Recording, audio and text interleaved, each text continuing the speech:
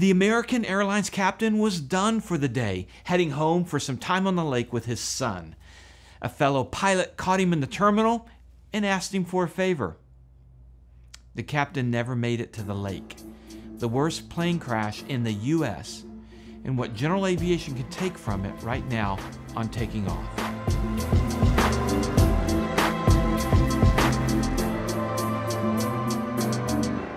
The no-win situation, the Kobayashi Maru. For those nerds out there that get this reference, I like you already. I'm Dan Milliken, and the crash we're studying today was a no-win scenario for the pilots. And for you General Aviation folks, stick with me. I'll bring it home by the end of how this airline crash is relevant for me and you. What can make us better pilots and better people. American Airlines Flight 191 on May 25th, 1979, Chicago O'Hare, 271 souls aboard a McDonnell Douglas DC-10, along with 2 people on the ground, lost their lives in a fiery crash shortly after takeoff. What happened and what can we learn? Well, the DC-10 in 1979 was still new, about 8 years in service. But in that time, before Flight 191, there'd already been 3 fatal accidents involving the DC-10. It was very similar to the 737 MAX situation of today, and we'll get into that shortly.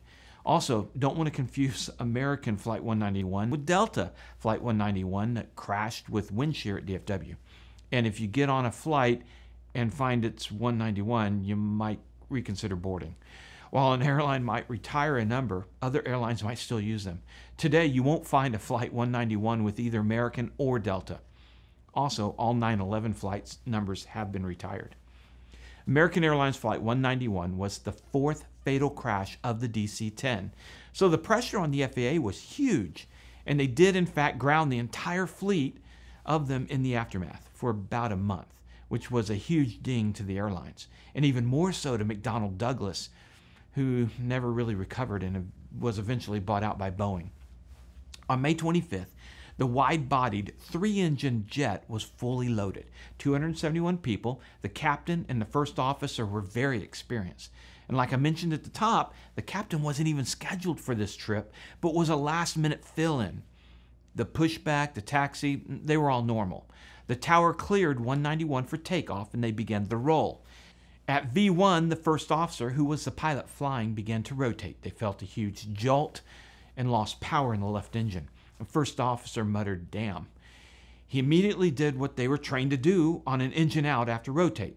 So they slowly climbed, getting up over 300 feet. Then more trouble. The airplane banked heavily to the left, going past 100 degrees and nosed down into the terrain near a trailer park in a garage, killing everyone aboard instantly and 2 people on the ground. An amateur photographer out at O'Hare happened to be taking pictures. And here's the audio from the tower. Look at this, look at this. Blew up an engine, equipment, new equipment, he blew an engine. Oh. Yeah, right by that guy. Right, American 191 Heavy, you want to come back into what runway? He's not talking to me. Yeah, but he's going to lose a wing. There he goes, there he goes.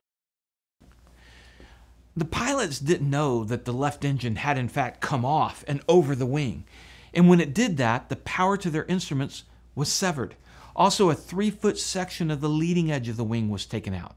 And worst of all, both the primary and secondary hydraulic lines were severed and the slats lost pressure and retracted on the left wing. For those that are familiar with the principle of lift, the more surface area you have, the more lift is produced, but also the more drag. So if your wing was a one-size-fits-all, it might be designed for that lift, but would not be able to go very fast.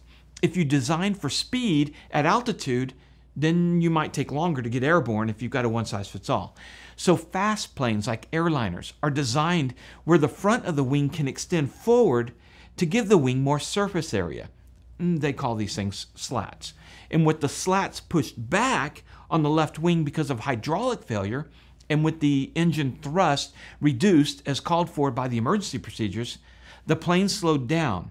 If the slats had been out, there wouldn't have been a problem. But when the left wing lost the slats, the left wing stalled.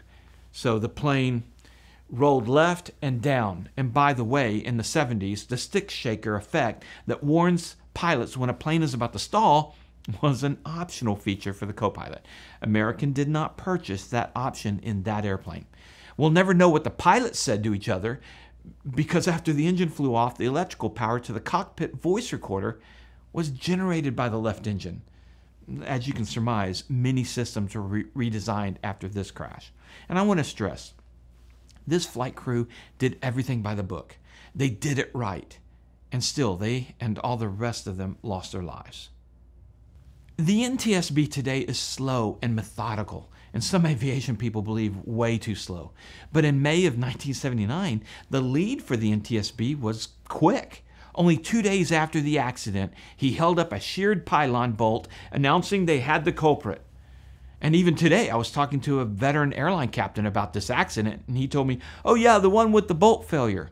No, it wasn't the bolt. In those first few days, this jump to conclusions absolutely hurt McDonnell Douglas, perhaps fatally. The CFI rule of primacy that we learn for education, the first thing you hear or learn is what you remember. Well, that's certainly been the case here, like the veteran airline captain I mentioned earlier. But it wasn't a bolt issue. It wasn't really even a design flaw. It was a maintenance problem, one that McDonnell Douglas had recommended the carriers don't do. You see, 8 weeks before, at the American Airlines Maintenance Center in Oklahoma, this DC-10 was in for routine engine maintenance. McDonnell Douglas called for the removal of the engine to be done first with the engine and then the pylon from the wing. But American, as well as United and Continental, found out that if they keep the engine and pylon attached, they can save 200 hours.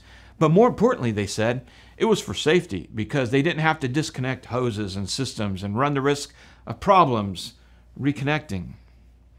So they drove a forklift under the engine and undid the pylon. Now the balance point for the engine was very precarious, like an egg, and had to be exact.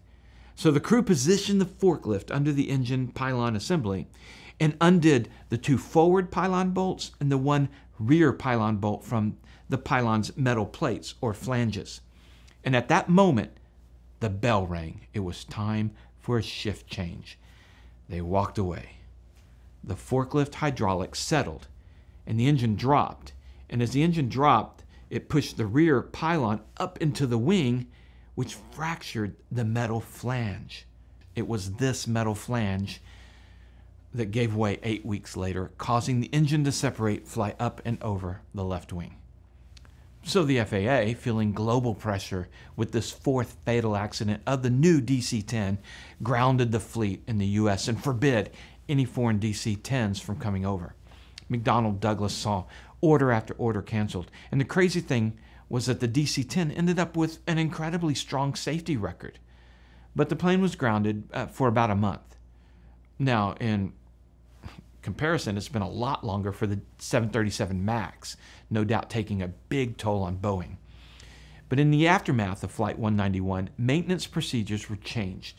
Engine out procedures were adjusted as well. Hydraulics and electrical systems changed. Many recommendations from the NTSB from this crash were accepted and implemented by the FAA. Now let's take this forward to how it can affect me and my flying and hopefully yours. First, my propensity to justify easier or cheaper ways and how that can affect safety. Just recently, I stretched a flight a little further than was comfortable so I could get to the airport with the cheaper avgas. I spent that last 15 minutes scouring the terrain for an engine-out landing place because I was really worried.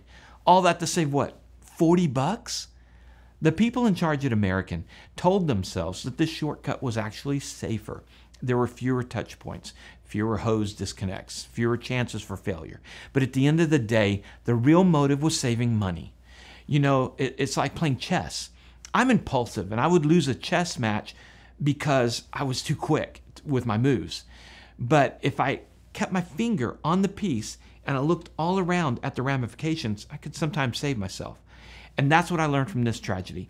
Don't fool myself with quick justifications and seemingly noble reasons, and make sure I look at all the possibilities before impulsively taking an action, like deciding where I'll fill up.